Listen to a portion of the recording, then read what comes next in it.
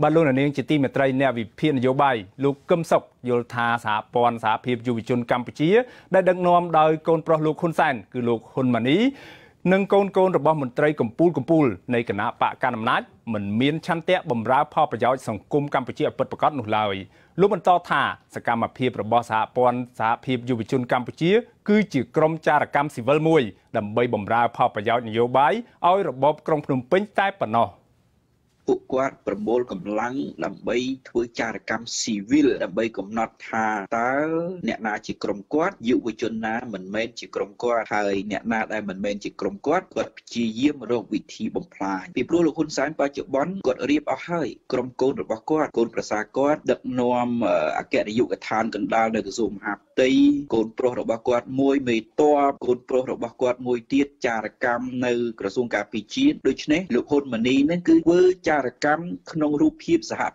ព័ន្ធយុវជនកម្ពុជាយើងប្រើភាសាមួយគេថាចារកម្មស៊ីវិលណាហើយអ្វីដែលគាត់ធ្វើមិនមែនជាការលើកតម្កើងលើកកម្ពស់យុវជនអីទេដោយតែលោកឃើញហើយមានតែក្រុមយុវជនកូនថ្នាក់ដឹកនាំប្រមាណអ្នកនៃក្រុមគាត់នោះដែលមានឱកាសកាន់តួនាទី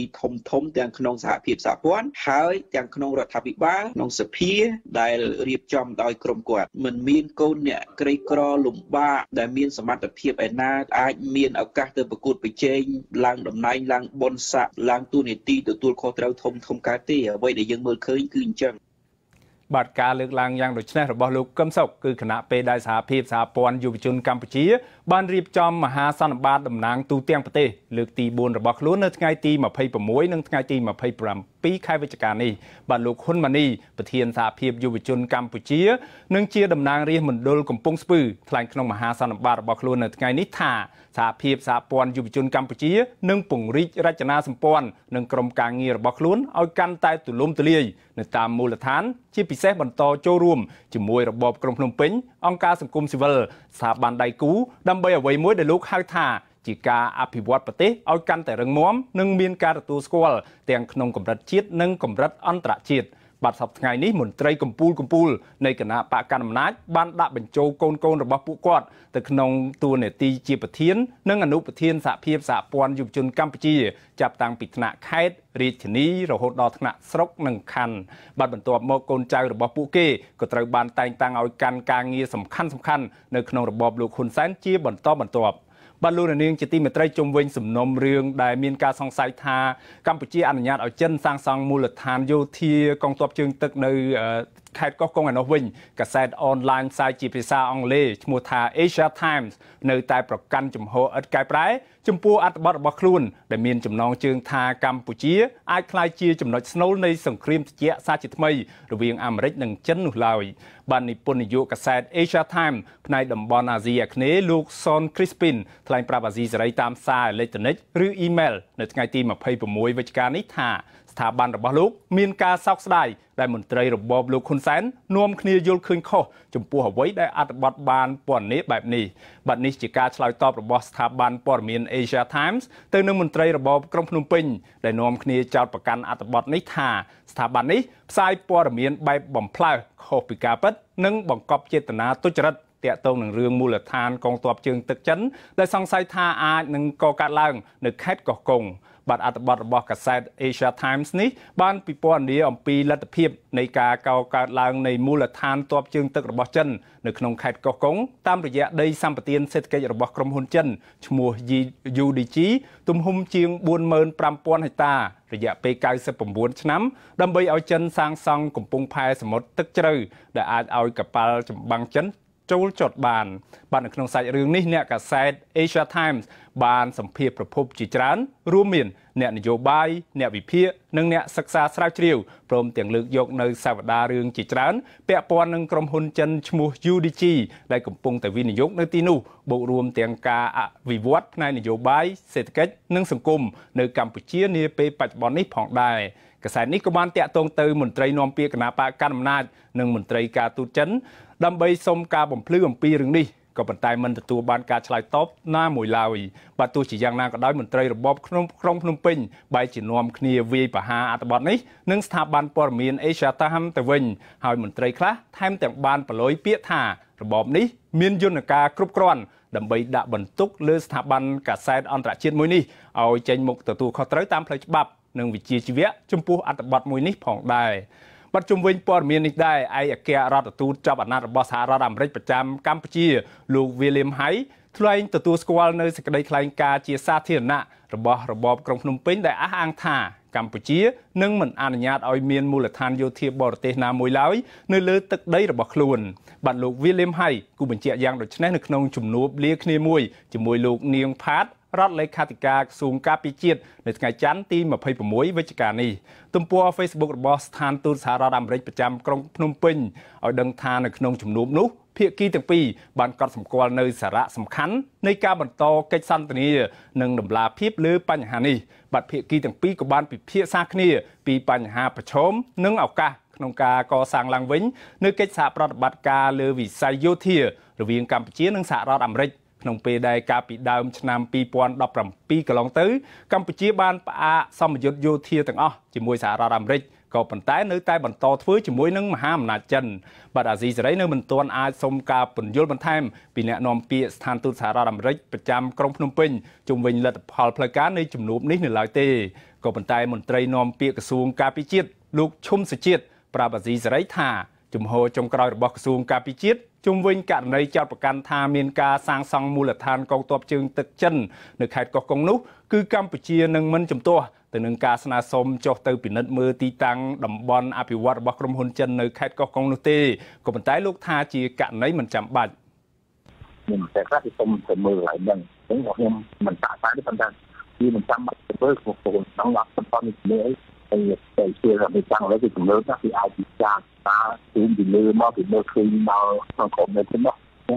មកហើយបរិបទតាមអត់មានទេចាំបាច់ទៅទេបាទលោកឈុំសុជាតិបញ្ជាក់ប្រាប់អាស៊ីសេរីថាគិតរហូតមកទល់ពេលនេះភាគីអាមេរិកនៅមិនទាន់បានស្នើសុំជាផ្លូវការដើម្បីទៅពិនិត្យមើលទីតាំងនៃតំបន់ដែលសង្ស័យថាចិនគ្រោងនឹងសាងសង់មូលដ្ឋានកងទ័ពជើងទឹកនោះនៅឡើយទេ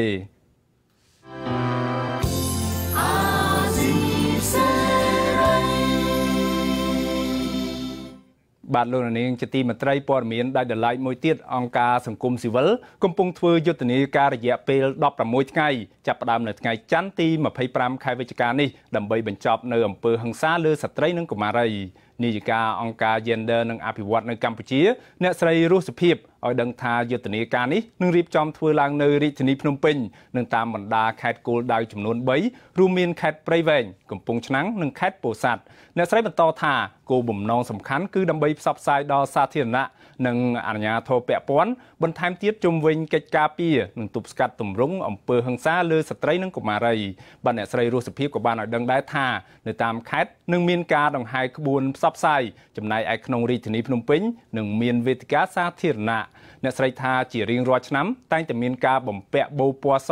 តែនៅឆ្នាំនេះគឺមិនមានទេដែលបានរៀបចំបដានិងមានអាវយឺតមានសារផ្សេងដែលមានអត្ថន័យទាក់ទងនឹងការបញ្ចប់អំពើហិង្សាលើស្ត្រី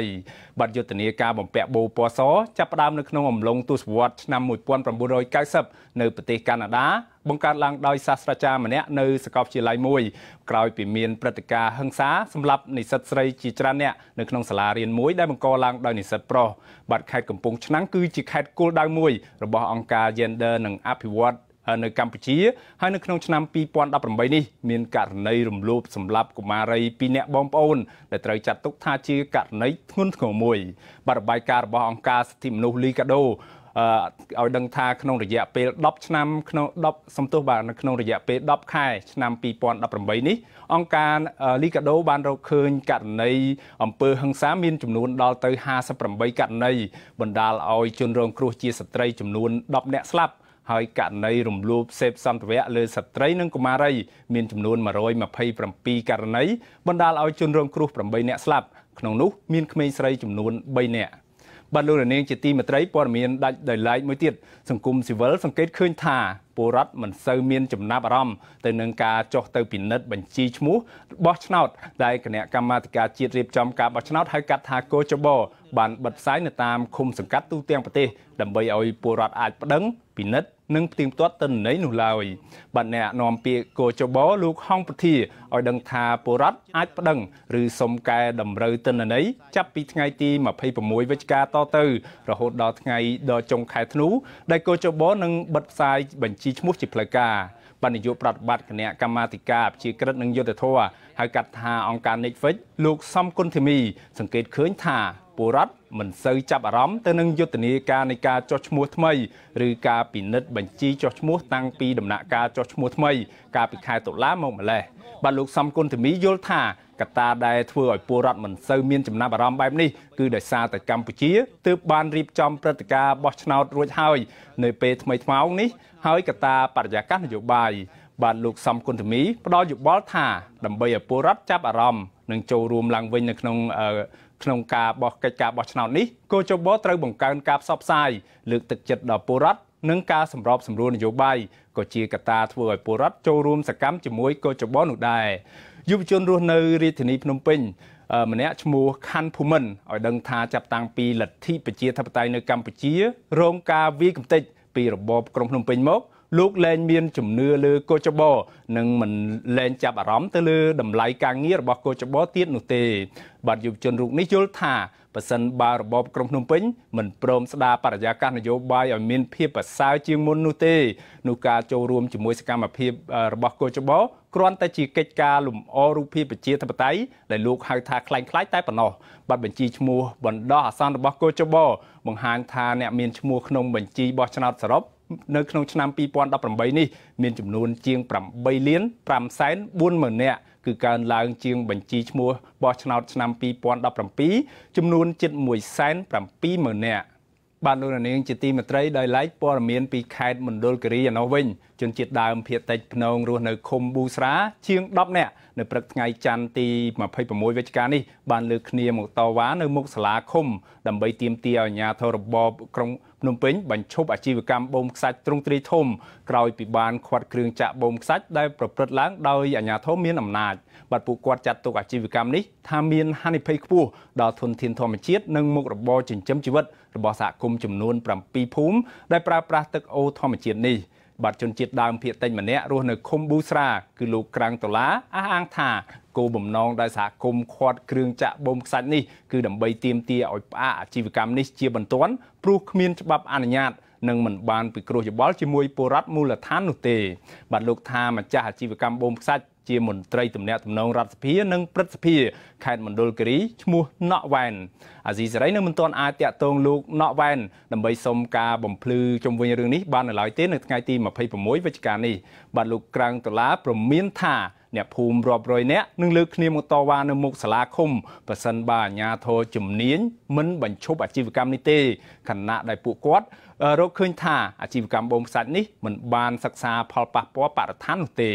ដោយឡែកមេឃុំប៊ូស្រាលោកយឺតសារៀនបានបដិសេធមិនផ្ដល់បទសម្ភាសន៍ដល់អាស៊ីសេរីនៅថ្ងៃទី26វិច្ឆិកាដោយលោកបានចុចផ្ដាច់ទូរស័ព្ទបាទទោះជាយ៉ាងណាក៏ដោយអនុប្រធានមន្ទីររ៉ែនិងធម្មពលប្រចាំខេត្តមណ្ឌលគិរីលោកទីសុផលមានប្រសាសន៍ថាលោកទើបបានទទួលព័ត៌មានពីអាជីវកម្មបូមខ្សាច់នេះនិងបានចាត់ឲ្យសហការីចុះទៅពិនិត្យផ្ទាល់រួចហើយបានមន្ត្រីសម្របសម្រួលសមាគមអាត6ខេត្តមណ្ឌលគិរីលោកអៀងមេងលីយល់ថាអាជ្ញាធរជំនាញត្រូវបង្ហាញព័ត៌មានឲ្យបានច្បាស់លាស់និងពិគ្រោះយោបល់ជាមួយសហគមន៍មូលដ្ឋានមុននឹងអនុញ្ញាតឲ្យមានអាជីវកម្មនៅតំបន់នោះសហគមន៍ថាកន្លងទៅមន្ត្រីបរិស្ថានដែលប្រចាំការនៅឃុំប៊ូស្រាបានពិន័យពលរដ្ឋមូលដ្ឋានមួយចំនួនដែលបានទៅប្រមូលខ្សាច់នៅអូពូយកទៅប្រើប្រាស់ជាលក្ខណៈគ្រួសារបាទលោកនាងជាទីមេត្រីផ្ទាក់ទៅនឹងព័ត៌មានដែលឡែកមួយទៀតជុំវិញករណីផលិតខ្សែភាពយន្តឯកសារស្ដីពីការរស់ឡើងវិញនៃក្បាច់គុនល្បុក្កតោវិញម្ដងតួអង្គសំខាន់មួយរូបនៅក្នុងខ្សែភាពយន្តពីជីវិតពិតនៃអ្នកស្រឡាញ់ក្បាច់គុនល្បុក្កតោគឺកញ្ញាសំថារតឬអ៊ុំថារតគឺជាយុវតីខ្មែរដ៏កម្រមួយរូបដែលជ្រើសរើសយកមាគ៌ាអាជីពជាអ្នកហាត់ក្បាច់គុនជាជាងដើរតាមគន្លងវិថីសិល្បៈរបស់ឪពុករបស់នាងដែលជាតន្ត្រីករជើងចាស់ផ្នែកវីយ៉ូឡុងគឺលោកអ៊ុំតារ៉ានោះបាទតើមានមូលហេតុអ្វីខ្លះដែលជំរុញឲ្យកញ្ញាស្រឡាញ់ក្បាច់គុនល្បុក្កតោនេះហើយតើការផលិតខ្សែភាពយន្តឯកសារនេះជួបប្រឈមនឹងបញ្ហាអ្វីខ្លះ បាត់ជាបន្តទៅទៀតនេះសូមអញ្ជើញលោកនាងទស្សនាបទសម្ភាសន៍របស់លោកមួងណារ៉េតជាមួយនឹងកញ្ញាសំថរតជុំវិញរឿងនេះដូចតទៅតើអ្វីដែលបណ្ដាលចិត្តឲ្យថារដ្ឋនឹងចូលទៅជ្រើសរើសយកគុណខ្មែររបស់កតោនេះបាទអរគុណបងសម្រាប់សំណួរវារឿងរ៉ាវច្រើនវែងបន្តិចដែលធ្វើឲ្យខ្ញុំផុងខ្លួនចូលផ្លូវល្អនៅក្នុងការហាត់ក្បាច់គុណបកតោយើងហ្នឹងព្រោះពីដើមខ្ញុំអត់ក្លាហានទេខ្លាចគេអត់ចូលចិត្តទៅជែកជាមួយមនុស្សអត់ចូលចិត្តរាប់អានមិត្តភ័ក្តិប៉ុន្តែខ្ញុំចង់ឲ្យខ្លួនខ្ញុំរឹងមាំហើយដែលទៅហាត់បកតោហ្នឹងក៏អត់មានបំណងថានឹងទៅឆ្ងាយឬក៏កើតទៅជាអាជីពអ្នកបដាលឬក៏អ្នកវាយអីចឹងដែរព្រោះកាលនោះគាត់នៅទៅមើលការមិត្តភ័ក្តិប្រកួតនៅ Stade Olympic ហើយខ្ញុំក៏ surprise ខ្ញុំរំភើបថាខ្មែរយើងមានក្បាច់គុណបុរាណដែរធ្លាប់ឮថាដូចបដាស្រីរៀងខ្លីហើយថានិយាយថាបុរាណសិល្បៈបុរាណគឺវាមានយុទ្ធសាស្ត្រវាមានសិល្បៈអីចូលគ្នាអញ្ចឹងដល់ពេលខ្ញុំបានដឹងហើយខ្ញុំក៏ឆ្ងល់ថាតើគេឲ្យសិស្សស្រីទៅហាត់អត់ខ្ញុំក៏ទៅសុំលោកគ្រូតាសានកំសៀនសុំហាត់ពេលលោកគ្រូថារឿងអីមិនឲ្យហាត់ពងឲ្យរកសិស្សស្រីធ្វើថ្នាំបានខ្ញុំលើអញ្ចឹងខ្ញុំសប្បាយចិត្តហើយគាត់ទទួលខ្ញុំដោយរីករាយដោយអត់យកកំប្រាក់កម្រៃអីទាំងអស់ពេលខ្ញុំហាត់ហ្នឹងហ្មងហើយអីដែលធ្វើខ្ញុំមកកាន់តែឆ្ងាយហ្នឹងគឺបេះដូងហើយឆន្ទៈពេលណាហាត់ជាមួយពួកគាត់មួយលោកគ្រូអីហ្នឹងជាមួយសិស្សច្បងខ្ញុំទាំងអស់ហ្នឹងខ្ញុំគ្រាន់តែចង់បានកាយសម្បទារឹងមាំហើយចង់ការពារខ្លួនហើយចង់បានសុខភាពល្អហ្នឹងអីដែលលោកគ្រូគាត់បញ្យល់ប៉ុន្តែចំណុចសំខាន់មួយទៀតហ្នឹងគឺចង់បន្តរក្សាវប្បធម៌ក្បាច់គុនហ្នឹងឲ្យរស់ឡើងវិញព្រោះបើឧទាហរណ៍ថាខ្ញុំចូលទៅខ្ញុំវាល្អខាងហ្នឹងហើយបើយើងឈប់មិនកើតយើងត្រូវតែបន្តទៀតដើម្បីបន្តឲ្យក្មេងជំនាន់ក្រោយរបស់ខ្ញុំហ្នឹងបានឃើញទៀតហើយមួយវិញទៀតដោយសារខ្លួនខ្ញុំជាស្រីដែរមកសាលាគុនអត់កាលនោះខ្ញុំចូលអត់ដូចអត់មានទេខ្ញុំឃើញតែខ្ញុំម្នាក់ឯងមានអារម្មណ៍ថាពិបាកក្នុងខ្លួនវាមានផាសុខភាពសោះហាត់ជាមួយប្រុសហើយត្រូវមកនៅផ្ទះហងអីផងដល់ពេលហើយខ្ញុំរកឃើញថាខ្ញុំបានប្រឡូកទៅក្នុងវិស័យគុនខ្ញុំបានបង្ហាញស្រីក៏ដូចជាប្រុសថាខ្ញុំស្រីខ្ញុំអាចហាត់ដូចប្រុសបានខ្ញុំអាចបង្ហាញស្រីថាការងារហាត់គុនចេះមិនត្រឹមតែមនុស្សប្រុសធ្វើស្រីក៏អាចហាត់បានដែរហើយអាចមានកម្លាំងមាំមួនហើយខ្លួនឯងបកកាយខ្លួនឯងអាចបន្តវេននឹងដល់ក្មេងជំនាន់ក្រោយទៀតហើយដូចជាខ្ញុំបានចូលទៅក្នុងបទសម្ភាសន៍តាមវិទ្យុតាមទូរទស្សន៍ផងខ្ញុំតែងតែនិយាយប្រកាសដល់មិត្តនារីយុវវ័យដែលជាមិត្តនារីអញ្ចឹងគេបានឮច្រើនហើយគេក៏ថាបងជាគំរូហើយខ្ញុំឃើញអញ្ចឹងខ្ញុំចង់ខ្លាំងដូចបងដែរខ្ញុំចង់ចេះវិធីការពារខ្លួនដូចបងដែរអានឹងឯងដែលអីដែលពួកខ្ញុំចង់ឮអានឹងឯងដែលលោកគ្រូតែងតែផ្ដាំផ្ញើប្រាប់ថាធ្វើអីទៅជាគំរូល្អដល់អ្នកជំនាន់ក្រោយបាទរបស់កតោនេះមែនតើទៅគឺសំដៅទៅលើដំបងគុណខ្មែរដែលយកដំបងហ្នឹងធ្វើដំបងឫស្សីទីពីរដំបងឫស្សីខ្លីហ្នឹងធ្វើជាឧបករណ៍ការពារក៏ប៉ុន្តែនៅពេលដែលកញ្ញាហាត់បកតោនេះគឺមិនសូវឃើញប្រើដំបងទេប៉ុន្តែជាគុណរបៀបចម្រុះមានក្បាច់គុណចម្រុះហើយរហូតទៅដល់ប្រកួតប្រជែងទៅក្នុងកម្មវិធីវាយប្រកួតនៅលក្ខណៈអន្តរជាតិទៅណា MMA បាទគឺគេហៅ Mix Martial Arts ហ្នឹងភាពក្លាហាននៅក្នុងការវិដំនេះគឺមែនតើទៅវាប្លែកពីអ្វីដែលជាផ្នត់គំនិតខ្មែរយើងពីដើមមកហ្នឹងគឺថាស្ត្រីហ្នឹងគឺត្រូវតែទុនភ្លុនត្រូវតែនៅផ្ទះជាមេផ្ទះដល់ចំណានអីអញ្ចឹងណាប៉ុន្តែដល់ពេលមកជ្រុងនេះឃើញកញ្ញាធ្វើដូច្នេះវា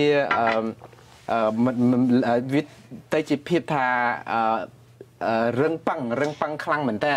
ហើយកញ្ញាទៅមានប្រសាសន៍មិញថាម្ដាយឪពុកនោះក៏អ្នកផ្ទះក៏ត្រូវមកខ្លះប៉ុន្តែមកដល់ពេលនេះដោយសារតែការដែលចិញ្ចឹមចិត្ត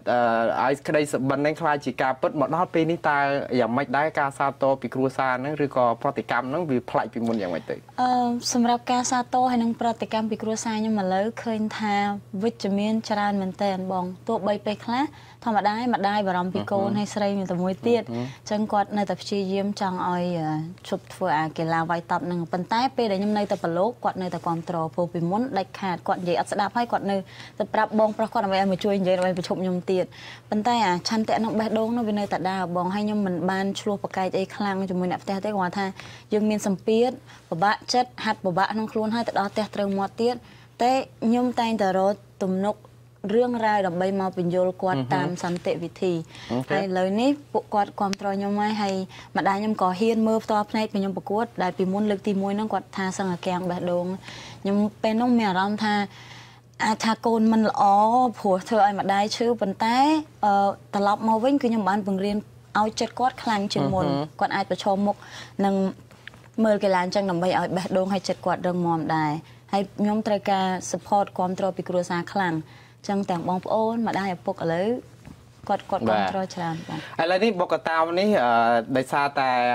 surviving បុកតាវដែលជាខ្សែភាពយន្តឯកសារហ្នឹងបានផលិតចេញជា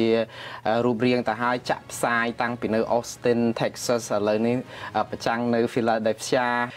ចំពោះថារដ្ឋដែលជាតួអង្គសំខាន់នៅក្នុងរឿងនេះដែលជាប្រវត្តិសាច់រឿងហ្នឹងគឺកំសត់ផងលាលក្ខណៈជាគ្រួសារលក្ខណៈតស៊ូហ្នឹងតើគិតថាអ្វីដែលជាសារសម្រាប់អ្នកដែលទស្សនាហើយអ្វីដែលជាសារសម្រាប់ប្រទេសកម្ពុជាសម្រាប់គុណការរស់ឡើងវិញនៃក្បាច់គុណបុកតាវដែលអង់គ្លេសថា surviving បុកតាវនេះដោយបងមានប្រសាសន៍ចឹងវាមានគ្រប់រសជាតិនៅក្នុងហ្នឹងហើយពួកយើងព្យាយាម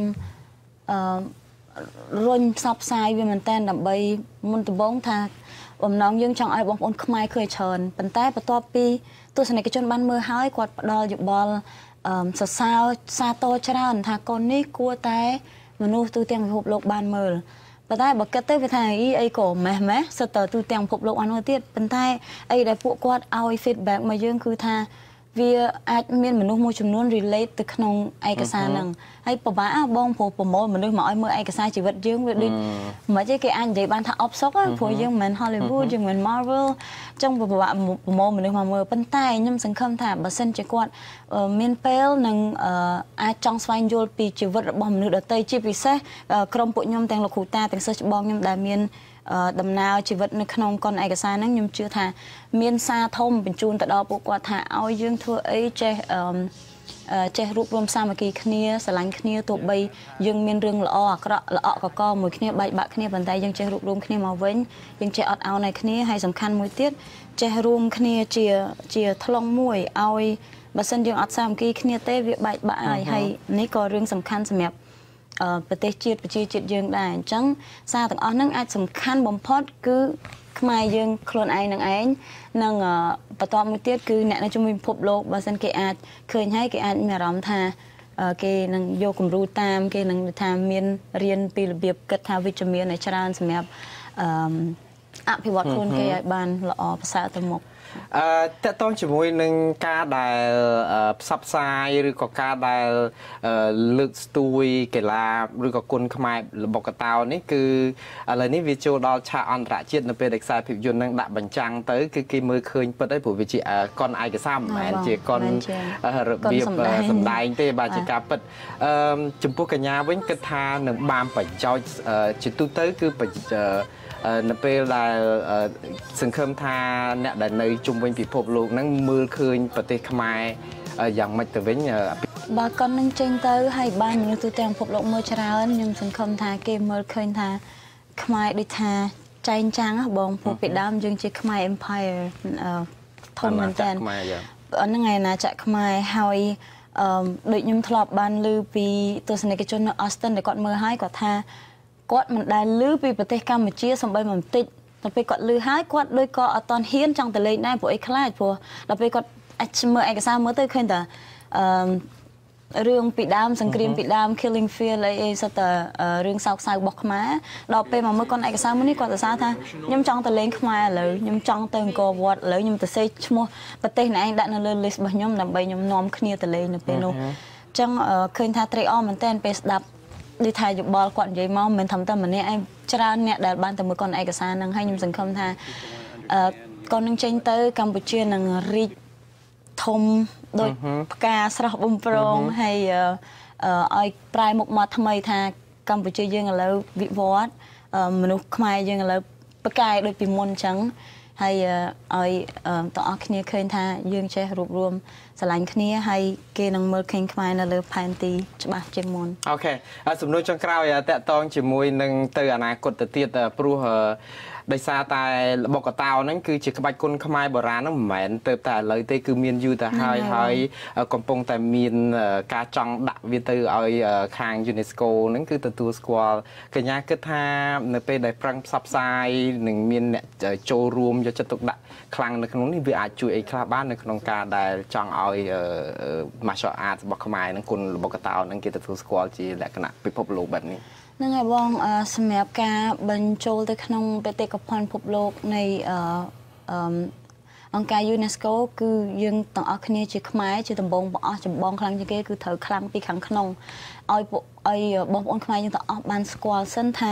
ត្រូវហើយក្បាច់គុនហ្នឹងជារបស់ពួកខ្ញុំជារបស់ពួកយើងជាខ្មែរព្រោះពីដើមមានតាំងពីអើយហើយប៉ុន្តែវាបាត់ទៅវិញនៅពេលសង្គ្រាមអញ្ចឹងចង់ឲ្យពួកគាត់គ្រប់គ្រងទាំងចិត្តបេះដូងឆន្ទៈ100បើមិនចឹងទេបើអត់ខ្លាំងពីក្នុងខ្លួនឯងទេអ្នកដទៃទៀតគេអត់បានដឹងទេអញ្ចឹងខ្ញុំសង្ឃឹមថាទៅថ្ងៃមុខ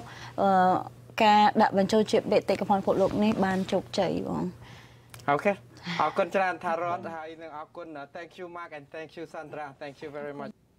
បាទលោកនាងកញ្ញាទើបបានទស្សនាទូរទស្សន៍អាស៊ីសេរីផ្សាយចេញពីរដ្ឋធានី Washington សហរដ្ឋអាមេរិកខ្ញុំបាទមានរិទ្ធព្រមទាំងក្រុមការងារទាំងអស់នៃទូរទស្សន៍និងវិទ្យុអាស៊ីសេរីសូមជូនពរលោកនាងកញ្ញានិងក្រុមគ្រួសារទាំងអស់ឲ្យជួបប្រកបតែនឹងសេចក្តីសុខគ្រប់ប្រការខ្ញុំបាទសូមអរគុណនិងសូមជម្រាបលារាត្រីសួស្តី